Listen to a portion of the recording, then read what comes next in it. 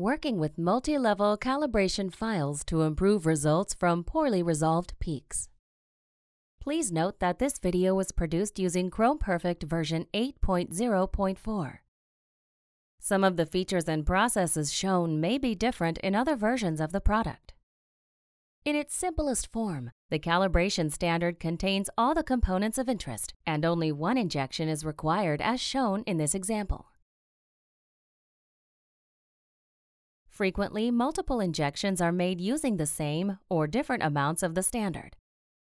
This works well when all components are well resolved and a calibration curve can be plotted reliably.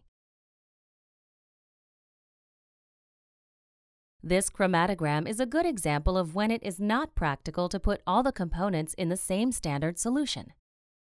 Here, the peaks are poorly resolved, causing interference and lowering the reliability of the calibration curve. You can see the problem as we have two peak clusters with poor resolution between the peaks. The solution is to divide the components into two or more groups, making sure that in each mixture, no two peaks are poorly resolved. Starting with version 8, the sample data directory contains several files which illustrate this method and demonstrate the use of multiple levels in a calibration file to provide accurate results. The problem chromatogram contains 5 peaks. The first 3 are in a poorly resolved cluster, as are the last 2.